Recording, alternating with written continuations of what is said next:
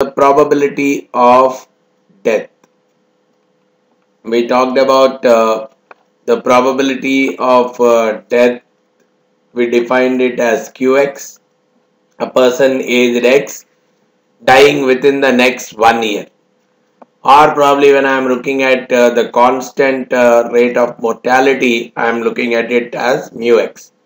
So, defining it as either QX or mu X, I would like to find out, okay, if I am estimating the probability using the binomial model, the probability of deaths using the binomial model, how would I go ahead with it? And within that binomial also I would be talking about a simple binomial model versus a general binomial model. We'll try to see how do we differentiate these two aspects. And also, how do I get into an estimation of the force of mortality using the Poisson model? And what are the goodnesses, what are the advantages, or probably what are the limitations of using both the binomial as well as the Poisson models? And finally, trying to compare the two-state Markov model.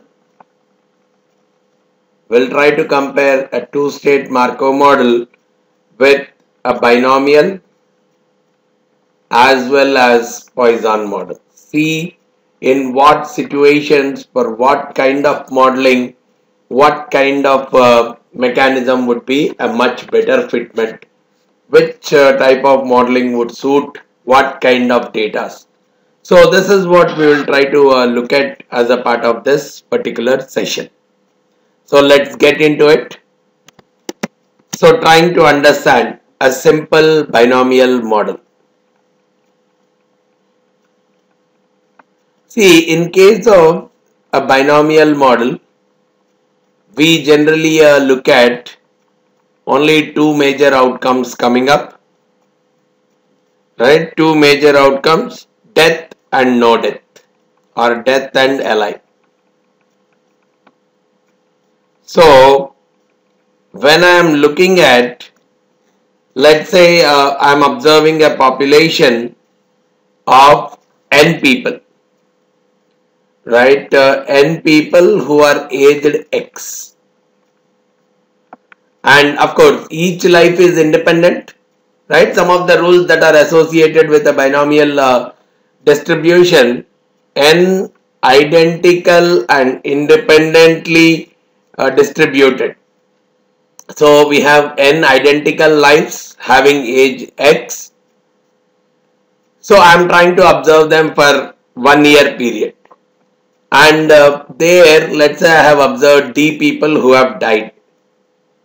Now, if I assume that the number of deaths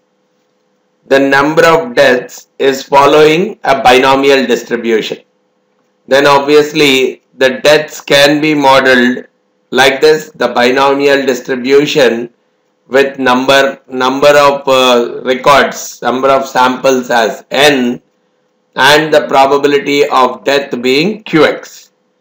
The probability that a person aged X dies within the next 1 year. So I can very well talk about modeling probability that there are exactly D number of deaths. Right? Probability that there are exactly D number of deaths, I can write it as NCD QX power D into 1 minus qx to the power n minus d. So the likelihood function for qx, right? The probability density function is what will go as a likelihood function. So the likelihood function for qx becomes NCD qx power d into 1 minus qx to the power n minus d. And from there, if I am going with log likelihood function, I am going with log qx which again, okay, I'm taking a logarithm of this constant because I would like to estimate qx here, right? So log constant NCD plus d times log qx, d times log qx plus n minus d times log 1 minus qx. This is the log likelihood. So my intention is to maximize the log likelihood, which means I will take the derivative of this log likelihood function and equate it to 0. So the derivative of this part is 0. So I will take the derivative of log likelihood function with respect to the qx because I want to estimate qx. So this is becoming 0 plus d by qx, right? Log qx, the derivative is 1 by qx minus n minus d, again 1 minus qx, and the derivative of 1 minus qx becoming minus 1. So this part is becoming d by qx plus n minus d by 1 minus qx. This should be equal to 0.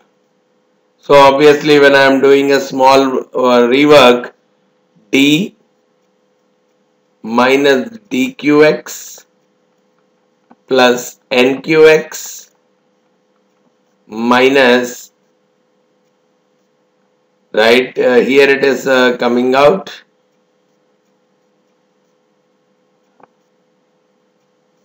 oh sorry, this is plus, so this is becoming minus. So d minus dqx minus nqx plus dqx, this should be equal to 0. So I am simplifying this off, working out as d minus nqx equal to 0. From here I get my qx equal to d by n.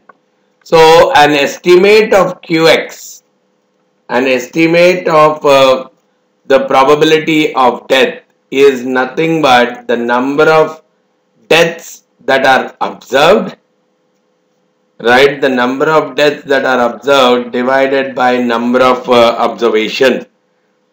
So this is a maximum likelihood estimator itself because when I take the second derivative of the same, right, for this if I am taking the second derivative, it becomes